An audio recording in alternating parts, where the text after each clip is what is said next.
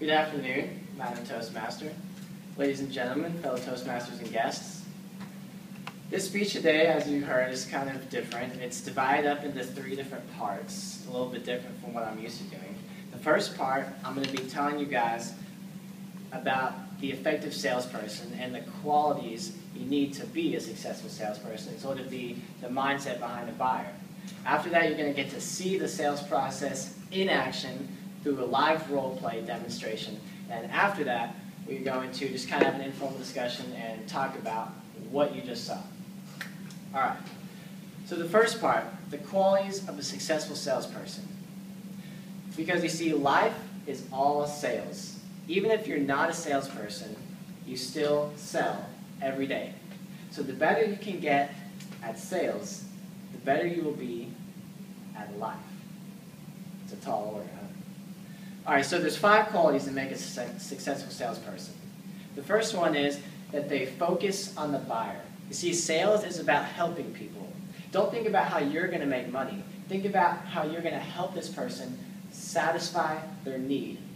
And you're really going to come from a place of contribution and help them out. And in that way, you're not only going to help them, but you help yourself because you'll make money as well. So it's a win-win situation for both of you guys. The second thing is that you have to listen well. You have to possess good listening skills. A good salesperson asks questions, listens to the responses, so you can match them up with the right product for them.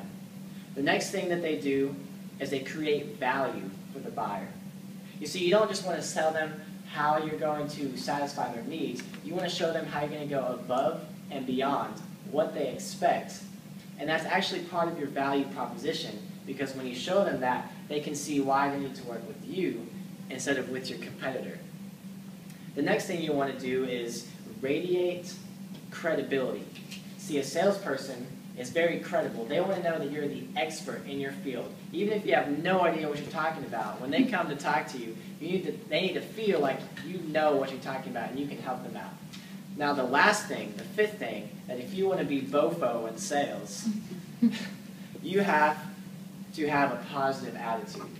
Because in this business, you'll hear the word no a lot more than you're going to hear yes. So in those times, you got to lift up your head, keep a positive attitude, and push through all the no's to get to the yeses. Okay, so now you guys know 5 things if you want to be a good salesperson. But the next thing you need to know about is what's going on in the mind, in that person's brain of your customer when they walk into the store. You need to know the process that people go through when buying something, because whether it's unconsciously or consciously, we all go through the same things. So you see, I was driving in my car the other day. I ran through a yellow light like that one, when a thought hit me, like a car just running into me, although it didn't hit me. A thought hit me like that, and I thought, I need to get a book on sales. And that's the first step in the buying process, need identification. I had a need, a book, and wasn't satisfied. I had no book. So you know what I did? I searched for fulfillment. That's the second process. I drove a couple yellow lights later. I was in the parking lot of Barnes & Noble. I walked inside my favorite store to my favorite aisle, the sales section, and I perused all the sales books. We're in the 3rd process where I evaluate the alternatives. I looked at all the books until a black one caught my eye, the Sales Bible. I opened it up, how to sell anything to everyone, anytime, for any price. So I opened it up, flipped through it, sniffed it. It smells good. The book is good. That's how you know. You got to pass the smell test. And then I made a decision, and that's the 4th step in the buying process. Make a decision. I evaluated all my alternatives, and I chose the book, and I bought it. Now I just need to read it, but that's a different thing. Okay, so that's part 1 of this, the sales process and what you need to, the 5 qualities you need to be successful and what's going on in your buyer's head. So this part is going to be the role play. Before I introduce my partner, I'm going to tell you what I'm going to do as part of the persuasive process of my role play. I'm going to do 3 things to try and be super persuasive and get my dude to buy something.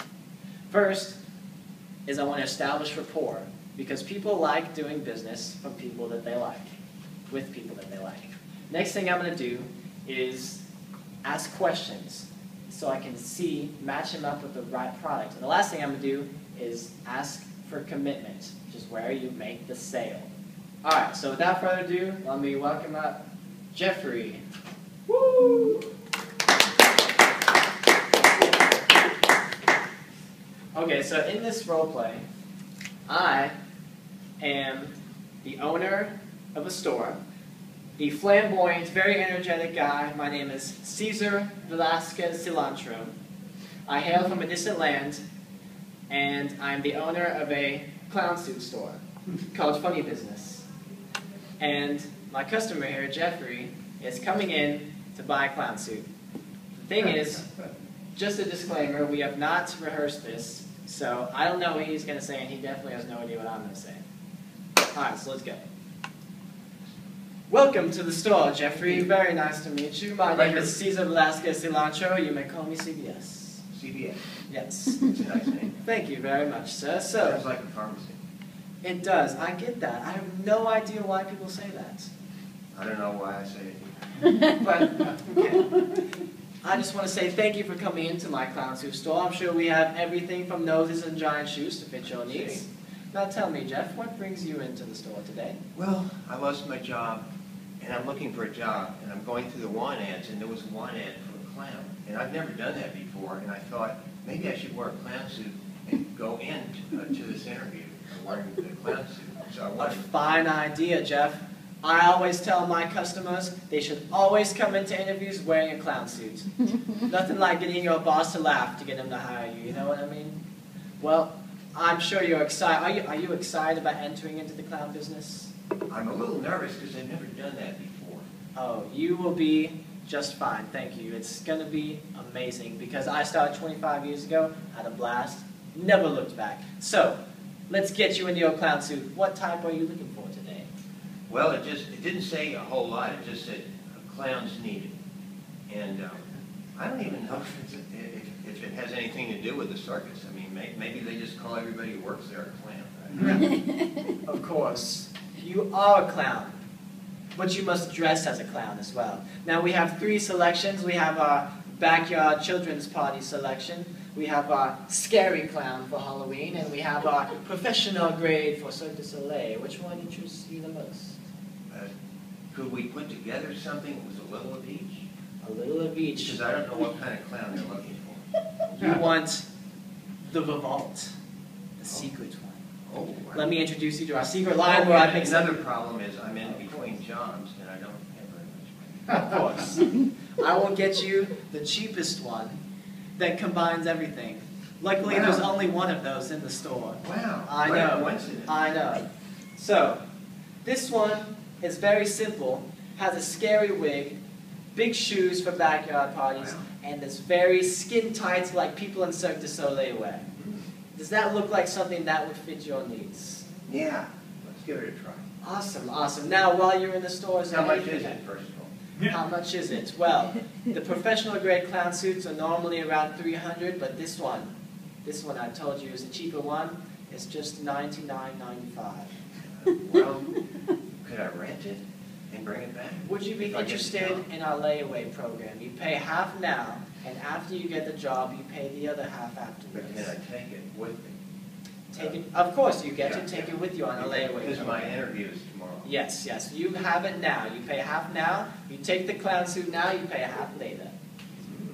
Yes. Does that sound good for you? Sounds good. Awesome. Well, Since I'm just going to rent it for 2 days, can I have it at half price? half price. You know what? I will give you, the friends and family, 1% discount. Wow. Yes, yes. Okay, well, thank you, Jeffrey, very much. All right. Thank you for coming to We're the in store. business. All right, all right. Thanks, Jeff. All right, so that was the role play. We didn't rehearse that at all, if you could tell. So he gave me a bit of a challenge, but I just want to ask you guys, what sort of techniques could you see happening in our role play besides being really goofy and selling clown suits? Yes. Turned on the charm. Oh, thank you. Yeah, I was in the beginning. I didn't want to go straight into trying to get you to buy something. I was trying to build rapport and ask you about your job, seeing what's going on. So hopefully I did an okay job of doing that. Does anybody else see something else that was happening between us? You closed the deal at the end. Yes, yeah, did that. And I think, I'm not sure if I asked you if you wanted to buy anything else. I guess you were trying to save money, so I didn't do that. But usually I would do that. Every time we offer something to him, whatever he asks, we offer something different. You have some cheaper offer, something like that. Right. I don't have like just one price line. I have lots of options. Yeah, good thing I have a lot of inventory in my store. Awesome. Is there anything else that anyone noticed, or is that? I thought it was interesting. I'm super I hate buying things from people who are selling. And I thought it was really interesting that, you talked about the 3 pieces, and that connection to commitment was so fluid. Like, I was like, oh no, now we're talking about buying something, and I don't even know how we got there. Yeah. So I thought that was really good. That was just really streamlined, Yeah. really easy. Yeah, you would have sold me something probably. Awesome. Well, you're welcome in my store anytime. I like the way you were open to possibilities.